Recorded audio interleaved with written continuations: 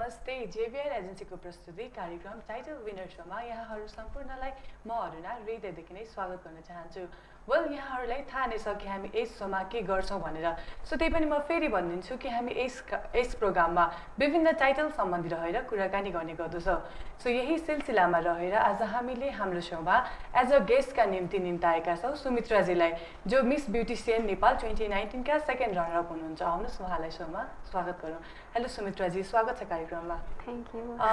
First of all त congratulations, title पाउनुभएको छ, सेकेन्ड रनर अपको धेरै धेरै बधाई तपाईँलाई। Thank you. कस्तो फिल गरिरहनु भएको छ यो टाइटल पाइसकेपछि? टाइटल पाएर अब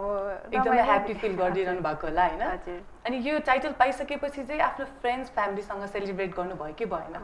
भयो। के खानुभएको थियो, कस्तो रमाइलो गर्नुभएको थियो भनिदिनु न, अलिकति कुरा सेयर गरिदिनु न। तपाईँले के गर्नुभएको थियो आफ्नो यो टाइटल पाइसकेपछि चाहिँ? अब फ्रेन्डहरूसँग त्यस्तै नै हो, उनीहरूलाई अब उतिर क्याफेतिर गएर उनीहरूलाई त्यस्तै पार्टी दिनुभयो होला। पक्कै पनि तपाईँले ब्युटिसियन नेपाल 2019 मा सेकेन्ड रनरअपको पोस्ट चाहिँ तपाईँले पाइसक्नु भएको छ। यो पाउँदाखेरि तपाईँको फ्यामिली रिलेटिभहरूबाट कतिको खुसी, कतिको राम्रो कमेन्टहरू आएको थियो? कमेन्ट त राम्रो नै आएको थियो। अब फर्स्ट टाइम नै हो यसमा, त्यही पनि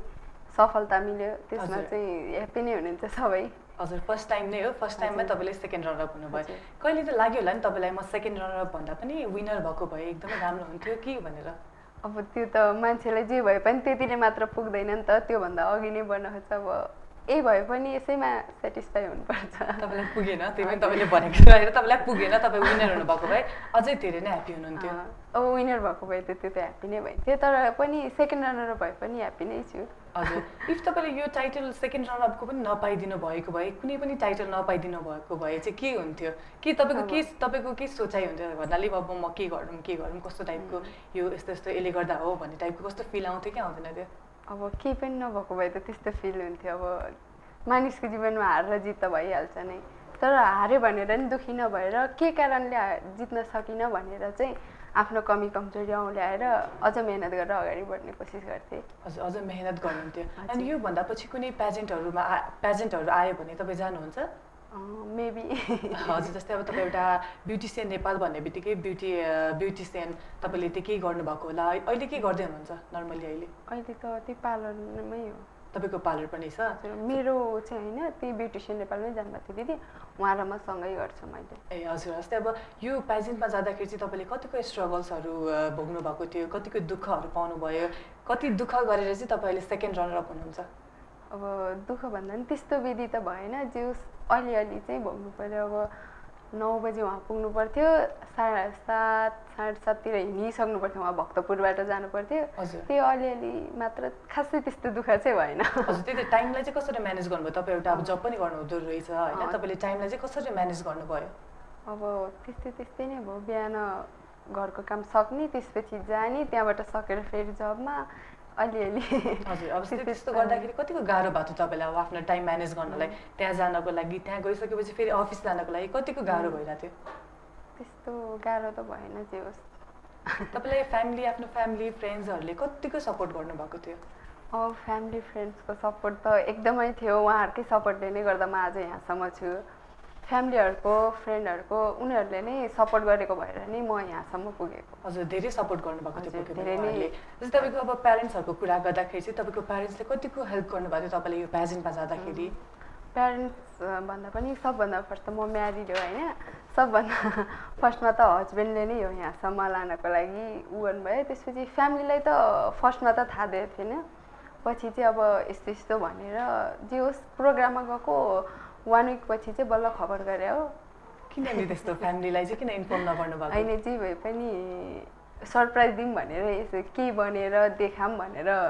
फर्स्टमा चाहिँ थाहा दिएको थिइनँ, पछि चाहिँ थाहा दिएँ फेरि। अब थाहा दिनुभयो, तपाईँको हस्बेन्डले तपाईँलाई सपोर्ट गर्नुभएको थियो भन्नुभयो। तपाईँ एउटा म्यारिड पनि हुनुहुन्छ होइन, सो तपाईँ अब म्यारिड भए पनि तपाईँले आफ्नो घरलाई पनि कन्ट्रोल गर्नुपर्ने हुन्छ, आफ्नो अब पर्सनल लाइफलाई पनि तपाईँले यस्तो अब तपाईँ एउटा ब्युटिसियन हुनुहुन्छ, तपाईँ यसमा पार्टिसिपेट गर्दा तपाईँलाई धेरै गाह्रो भयो होला, किनभने आफ्नो घरलाई म्यानेज गर्न, त्यहाँ पनि म्यानेज गर्नु पऱ्यो। त्यतिमा कतिको गाह्रो भएको थियो आफ्नो घरलाई र त्यसलाई म्यानेज गर्न? अब घरमा पनि म्यानेज गर्न म एक्लै भएको भए चाहिँ गाह्रो पर्थ्यो। अब घरमा पनि यताउता गर्न सबै गर्न हस्बेन्डले हेल्प गर्नुहुन्थ्यो नि त अनि त्यता पनि हेल्प गर्ने अब यता पुर्याउने ल्याउने सबै हस्बेन्डले गर्नुहुन्थ्यो त्यही भएर सजिलो भयो एकदमै त्यही भएर सेकेन्ड राउन्डको टाइटल पनि पाउनु भयो कतिको ह्याप्पी हुनुहुन्छ तपाईँको हस्बेन्ड चाहिँ ह्याप्पी नै हुनुहुन्छ अब यहाँभन्दा पहिला त म यसरी अरूसँग आफूभन्दा ठुलो मान्छेहरूसँग उहाँहरूसँग बोल्न पनि सक्दिनँ कि जिउ अब त्यहाँ गएपछि चाहिँ आफ्नोमा बौद्धिक क्षमता नि बढ्यो अरूसँग कन्फिडेन्ट लेभल बढ्यो खुसी हुनुहुन्छ हजुर खुसी हुनुहुन्छ जस्तै अब तपाईँलाई कति धेरै सपोर्ट गर्नुभएको रहेछ उहाँले फर्स्टमा तपाईँको अब त्यहाँ नाम अनाउन्स गर्ने बेलामा स्टेजमा तपाईँको सेकेन्ड रनर अपमा नाम चाहिँ अनाउन्स गर्ने बेलामा उहाँले के भन्नुभएको थियो तपाईँलाई अब तपाईँले एउटा टाइटल पाइसकेपछि ठ्याक्कै घर जाने टाइममा चाहिँ उहाँले त पक्कै पनि लिन आउनु भएको थियो होला तपाईँले अघि भन्नुभयो लिन आउने कुरा भनेर सो उहाँले के भन्नुभएको थियो तपाईँलाई त्यो टाइममा चाहिँ होइन खुसी नै हुनुहुन्थ्यो त्यो अब त्यस्तो भन्दा पनि नसोचेकै अब उ गऱ्यो सफलता पायो भनेर खुसी नै हुनुहुन्थ्यो हजुर अनि तपाईँले के भन्नु थ्याङ्क यू त भन्नुभयो होला नि अब किनभने उहाँले सपोर्ट त धेरै गर्नुभएको रहेछ सपोर्टले गर्दा नै यहाँसम्म आएको अब वास्तवमै भन्नुपर्दा चाहिँ उहाँ अब एकचोटि प्रोग्राममा जान्छु भन्दा नाइ भने भयो नि म आज यहाँसम्म हुन्थिनँ अब एकताल म यसरी प्रोग्राम छ त्यसमा जान्छु भनेपछि एकचोटि भन्ने बित्तिकै हुन्छ भनेर पठाउनु भयो त्यसमा चाहिँ खुसी लाग्यो जे होस् हजुर पहिला नै तपाईँले आफूले यो प्याजेन्ट चाहिँ कसको थ्रोबाट आएको तपाईँ आफै जान्छु भनेर आएको हो कि यो प्याजेन्ट जस्तै अब तपाईँले आफ्नो हस्बेन्डले नै यो यसमा जाऊ भनेर भन्नुभएको थियो कि फर्स्टमा त कमल सरले नै भन्नुभएको थियो यस्तो यस्तो छ भनेर अनि म योभन्दा अगाडि पनि यस्तो प्रोग्रामहरूमा कहिले गएको थिइनँ अनि अब यस्तो छ भनेपछि चाहिँ एकचोटि गइहेरौँ कस्तो हुन्छ भनेर सरसँग म भोलि खबर गर्छु भनेर आएँ त्यसपछि घर आएर सोधेको हुन्छ भन्नुभयो अनि त्यसपछि मक्ख पर्नुभयो जानुभयो अनि सेकेन्ड रनरअपको टाइटल पनि पाउनुभयो तपाईँले फेरि पनि कङ्ग्रेचुलेसन तपाईँलाई होइन तपाईँले पाउनुभएको छ यो टाइटल जस्तै अब तपाईँ एउटा ब्युटिसियन नै हुनुहुन्छ होइन तपाईँले आफ्नो स्किनलाई चाहिँ कसरी केयर गर्नुहुन्छ अब स्किनलाई केयर गर्नुपर्दा त त्यही हो स्वस्थ आहार अब फ्रुट्सहरू खाने त्यस्तै धेरै ओइली खानाहरू नखाने त्यही हो जस्तै अब कति धेरै मान्छेलाई एकदमै राम्री हुन मन लाग्छ नि त विभिन्न अब हाम्रो दर्शकबिनहरू पनि हुनुहुन्छ होला जो राम्री हुन मन लाग्छ अहिले कति केटीहरू त प्रायः जस्तो राम्रै हुन खोज्छ नि त उनीहरूको लागि चाहिँ कस्तो स्किनमा चाहिँ राम्रो हुन्छ कस्तोलाई चाहिँ कसरी केयर गर्ने हो स्किनलाई कसरी राम्री बन्ने हो कसरी राम्री बन्ने हो भन्दैन अलिकति अब राम्री कसरी बन्नु भन्दा नि सबभन्दा पहिला त आफ्नो खानामा नै केयर गर्नुपर्छ अब सन्तुलित खानाहरू खाने फ्रुटहरू खाने पानी अलि धेरै खाने त्यसपछि टेन्सन फ्री रहने भने त त्यसै पनि राम्रो हुन्छ हजुर टेन्सन फ्री त्यही भएर तपाईँ राम्री हुनुभएको पक्कै पनि मलाई लागिरहेको छ तपाईँले अघिदेखि नै तपाईँको हस्बेन्डले पनि सपोर्ट गर्नु भन्नुभयो अब घरमा पनि त्यति धेरै टेन्सन छैन होला त्यही भएर तपाईँ राम्रो हुनुहुन्छ हो हजुर अब त्यही नै भनौँ हजुर जस्तै अब तपाईँले भन्नुभयो होइन कि त्यो केयरको बारेमा नि भन्नुहोस् अब अहिले हुन्छ नि त विभिन्न त्यो प्रोडक्टहरूले चाहिँ एकदमै फेसलाई बिगार्ने जस्तै अब पिम्पल्सहरू आउने त्यसमा दागहरू आउने त्यो टाइपको पनि भइरहेको छ किन त्यो चाहिँ किन त्यस्तो हुन्छ होला अब त्यो चाहिँ खासमा अब हामीले यसरी बजारमा आएको सामानहरू यो राम्रो छ भन्दामा हामीले केयर नगरिकन लिन्छौँ नि त अब त्यो कस्तो छ के छ त्यसको बारेमा नबुझिकन लिने त्यतिकै युज गर्ने गर्नाले नि त्यस्तो बढिरहेको हुन्छ अब त्यही माथि फेरि अब यहाँको वातावरण नै त्यस्तै छ पोल्युसन धेरै छ उ छ अनि त्यही माथि नि भएन भनेर सामानहरू त्यस्तै ओरिजिनल डुप्लिकेट नहेरिकन यो राम्रो छ भनेर पसलेले भनेपछि मान्छेहरू त्यतिकै पनि लिएर युज गरिरहेको हुन्छन् त्यसले गर्दा पनि हामी कुनै पार्लरमा जाँदाखेरि चाहिँ त्यहाँ पार्लरमा बस्नु हुने उहाँले चाहिँ यो राम्रो छ यो प्रोडक्ट राम्रो छ फेरि उहाँसँग त्यो पनि राम्रो भएन भने अर्कोवाला त्यो छैन रहेछ भने उहाँसँग अर्कोवाला देखाउनुहुन्छ यो राम्रो छ यो लिनु भनेर त्यो चाहिँ किन होला तपाईँ पनि एउटा अब पार्लरमै हुनुहुन्छ होइन त्यो तपाईँले गर्नुहुन्छ कि भन्नु त्यस्तो चाहिँ छैन मेरोमा वास्तवमै भन्नुपर्दा अब आउनुभयो यही नै दिनु भन्नुभयो भने त अब त्यो छैन भने चाहिँ अब त्योभन्दा राम्रो जुन छ नि त्यो चाहिँ दिन्छ त्योभन्दा लो क्वालिटीको फेरि यो राम्रो छ भनेर दिने कुरा त भएन नि त हजुर जस्तै अब एकदमै राम्रो चाहिँ कुन प्रोडक्टको हुन्छ खै अहिलेसम्म मैले चाहिँ खासमा युज गरेकोमा चाहिँ लोटस चाहिँ राम्रो लाग्छ प्रोफेसनलमा चाहिँ हामी चाहिँ प्रायः हाम्रो पार्लरमा त्यही नै बेचिरहेको हुन्छौँ हजुर त्यही बेच्नुहुन्छ जस्तै अब पक्कै पनि तपाईँले बेचिरहनु भएको होला त्यो होइन तपाईँ त त्यस्तो गर्नुहुन्न होला नि अरूले छैन त्यस्तो चाहिँ छैन हाम्रोमा प्रायः अब त्यही युज गरेको भएर त्यहीमा नै मान्छेहरू सन्तुष्टि भएर नै त्यही नै लिन आउनुहुन्छ प्रायः जस्तो हजुर हामी कुराकानी त गर्नेछौँ अहिले छोटो ब्रेकको पालो भएको छ है so this time for short commercial brake I will be right back Welcome back after this third commercial break. You are watching Title Winner Show with me, Aruna. आउनुहोस् फेरि पनि हामी हाम्रो गेस्टलाई स्वागत गरौँ हेलो फेरि पनि स्वागत छ हजुर धन्यवाद हामी प्रोडक्टको बारेमा कुराकानी गर्दै थियौँ होइन तपाईँले भन्नुभयो त्यो प्रोडक्ट राम्रो छ भनेर लोटसको तपाईँले चाहिँ कुन प्रोडक्ट युज गर्नुहुन्छ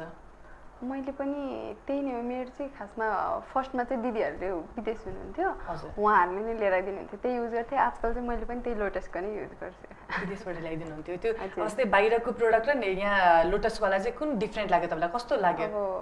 जस्तो तपाईँले दुईवटा प्रोडक्ट त युज गर्नुभयो अवश्य पनि त्यो दुईवटा प्रोडक्टमा चाहिँ कुन चाहिँ राम्रो थियो बेस्ट अब राम्रो त उतैबाट नै ल्याएको थियो तर यहाँको पनि नट ब्याड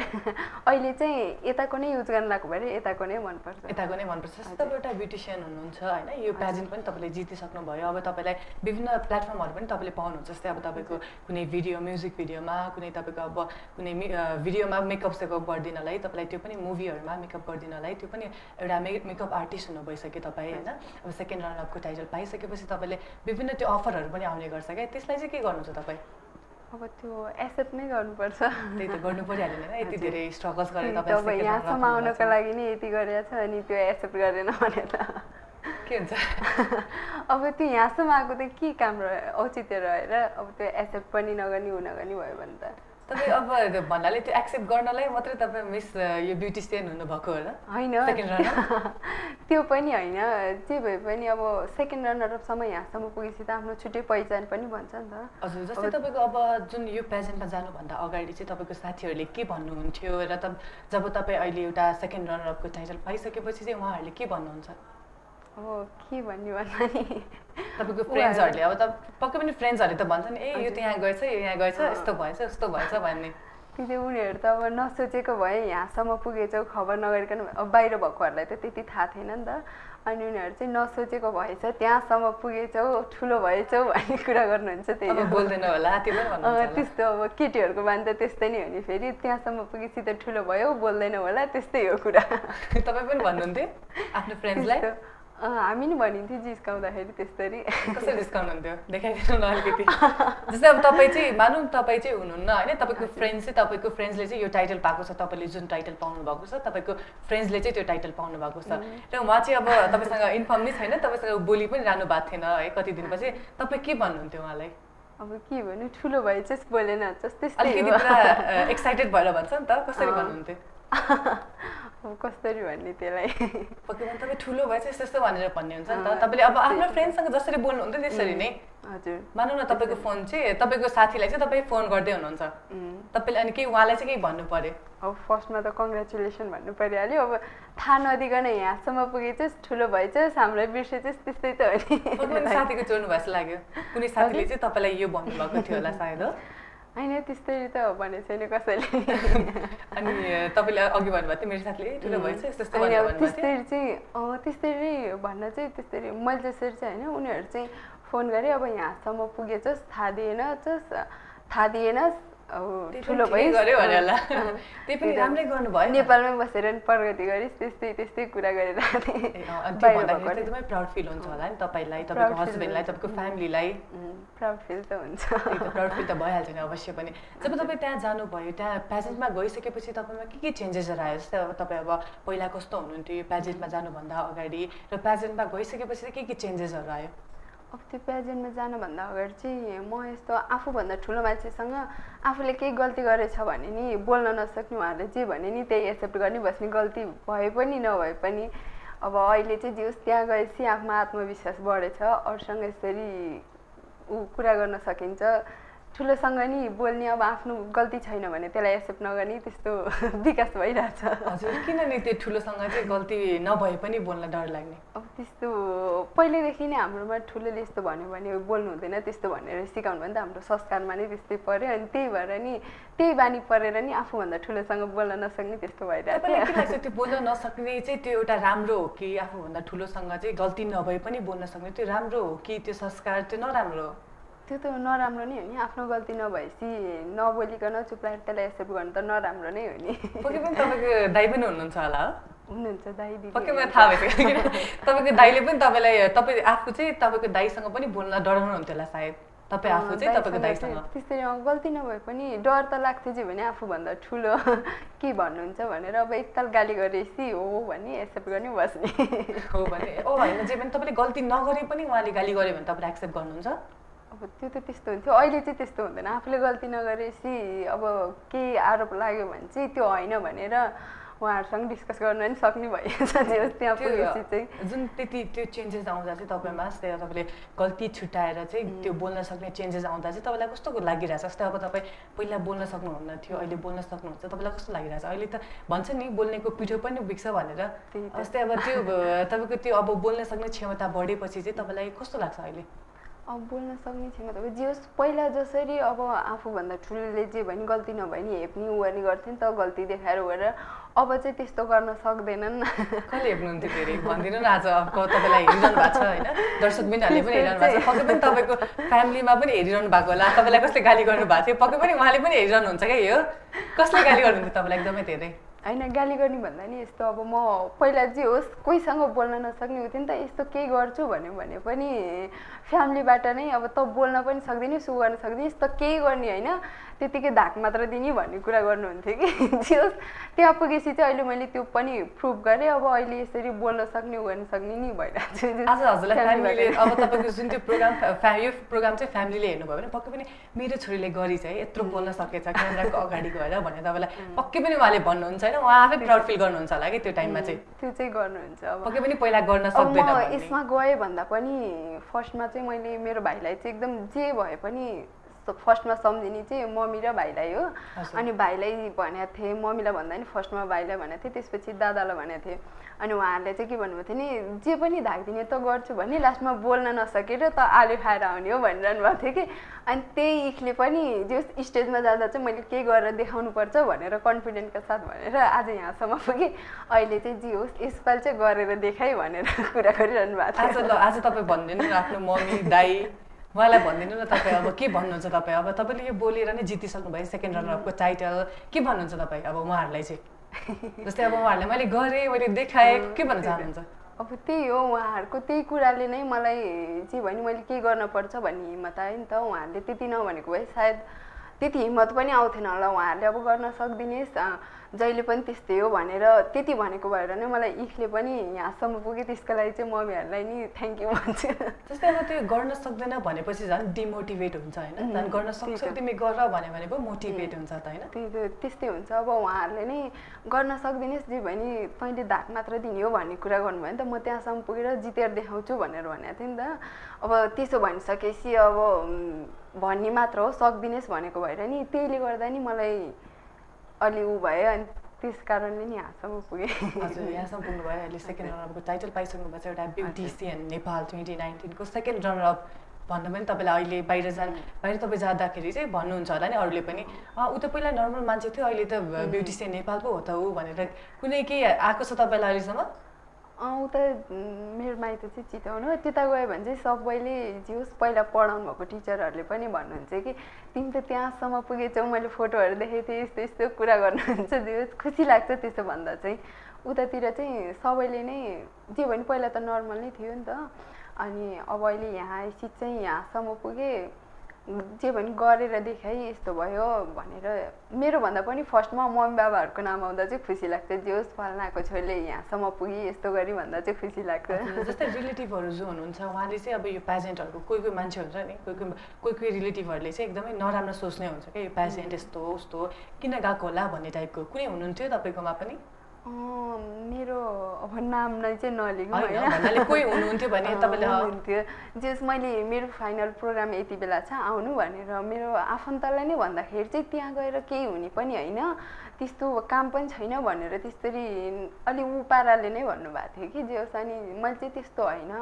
राम्रो नै हो भनेर भन्दा होइन मैले पहिला पनि सुनेको त्यो राम्रो छैन भन्ने त्यस्तै टाइपको नेगेटिभ कुराहरू गर्नुभएको थियो कि तपाईँलाई कस्तो लाग्यो तपाईँलाई चाहिँ यो पेजेन्ट राम्रो नै लाग्यो मलाई चाहिँ जे होस् राम्रो छ भन्नु पर्यो नि तपाईँ सेकेन्ड रनअप हुनुभएको छ राम्रो त अवश्य पनि छ नि होइन त्यही त सेकेन्ड रनअप भइसक्नु भयो अलिकति केही नभएको भए पो यो राम्रो छैन भन्ने हुन्थ्यो होला पक्कै पनि तर तपाईँले टाइटल पाइसक्नु भएपछि चाहिँ पक्कै पनि राम्रै छ यो राम्रो नै छ जे होस् मलाई चाहिँ अब फर्स्ट टाइम पनि गएको मलाई अरूको बारेमा त त्यति थाहा भएन तर यो पनि राम्रै लाग्यो मैले फर्स्टमा पार्लर सिकेको म्यामले पनि मलाई चाहिँ के भन्दै हुनुहुन्थ्यो भने अरू प्याजेन्टहरूमा चाहिँ त्यस्तो हुँदैन पैसा खुवाउने उ गर्ने गर्छ भन्नुभएको थियो तर यहाँको चाहिँ त्यस्तो लागेन जे होस् ट्यालेन्टकै आधारमा गर्नुहुँदो रहेछ राम्रो लाग्यो मलाई चाहिँ हजुर राम्रो लाग्यो एकदमै पक्कै पनि होइन तपाईँको हबीहरू चाहिँ के छ अब मेरो त यही ब्युटिसियन क्षेत्रमा अझ मिहिनेत गरेर अगाडि बढ्ने अझै चाहिँ मेहनत यो। गर्नुहुन्छ तपाईँको यस्तै अब लास्टमा चाहिँ हाम्रो भ्युवर्सहरूलाई भन्नुपर्दा तपाईँ के भन्नुहुन्छ आफ्नो प्याजेन्टको बारेमा आफ्नो स्ट्रगल्सको बारेमा के भन्नुहुन्छ हाम्रो भ्युवर्सहरूलाई के भन्नुहुन्छ भन्नुहुन्छ हजुरले तपाईँको भ्युवर्स चाहिँ हामीलाई टेलिभिजन मार्फत हेरिरहनु भएको छ अस्ति अब उहाँले पनि त तपाईँ अब सेकेन्ड रनर हुनुभएको छ तपाईँ केही कुरा सुन्न चाहनुहुन्छ नि त तपाईँ उहाँले के भन्न चाहनुहुन्छ अब त्यही हो मेहनत गर्यो भने अवश्य नै त्यसको फल पाइन्छ अब कसैले यसो भन्यो भनेर हार नमानेर नै त्यसलाई नै अझ मेहनत गरेर अगाडि बढ्ने कोसिस गर्नुपर्छ त्यही नै हो आजको हाम्रो टाइटल विनर सो कस्तो लाग्यो यहाँलाई रमाइलो लाग्यो thank you so much for coming thank you well दर्शकबिन आजको यो कार्यक्रम पनि सकिसकेको छ र यस कार्यक्रममा हामीले ब्युटिसियन नेपाल 2019 का सेकेन्ड रनर अपलाई इन्भाइट गरेको थियो भने अर्को कार्यक्रममा पनि यस्तै विभिन्न टाइटल सम्बन्धी रहेर कुराकानी गर्ने बच्चाका साथ म लगायत मेरो होल इन्टायर टिमलाई बिदा दिनुहोस्